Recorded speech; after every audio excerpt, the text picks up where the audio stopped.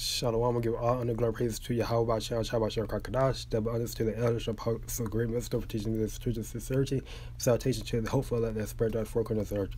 Alright, so the title of this lesson will be Words Reveal Character. What you say, reveal who you truly are, right?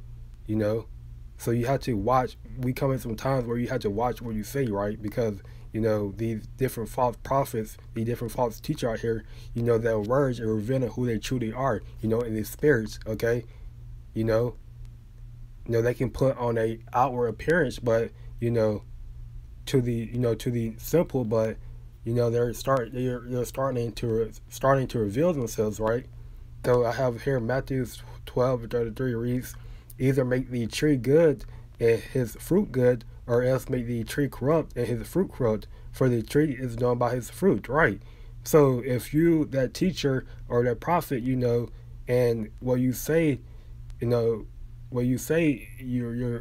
pure intention, if it's good, then you can produce, then you're gonna show by your fruits, right? You're gonna get praise, right? You're gonna get, you're gonna show by your fruit. But if you, that teacher, that false prophets, that the only thing you do is bear, corrupt fruit. The only thing you speak is of corruption, is of no edification. They ain't gonna show through your fruits, okay?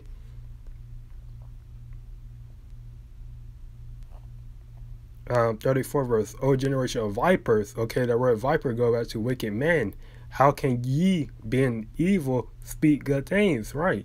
For out of the abundance of the heart the mouth is speaking. So out of your heart, out of what you actually feel, out of what you actually think, it reveals a lot about a person. It reveals a lot about a person's character, okay?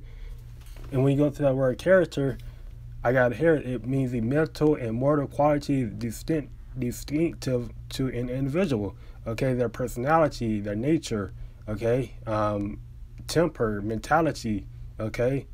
Their turn of mind, right? So what they actually feel, how they actually thinking, their qualities about them, right? It reveals their way their words. It reveals a lot about a person, okay? A good man out of the good treasures of the heart brings forth good things, right? So if you're edifying, if you're exhorting, if you're rebuking, if you're correcting, because these scriptures are for exhorting, we're supposed to be exhorting, edifying, rebuking, correcting, and reproving one another, through the good treasure of our heart, right? So we are doing this out of the good of our heart, right?